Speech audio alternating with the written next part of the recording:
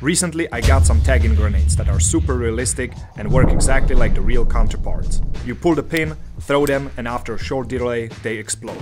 But throwing them is just too boring, and frankly, I'm not good at it. So why not making a booby trap out of them?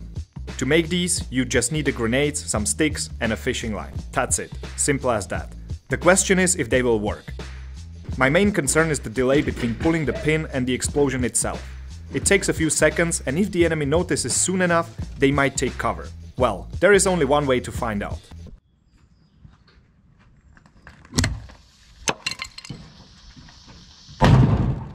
Damn it, it takes a while for the grenade to go off, and this guy noticed early enough.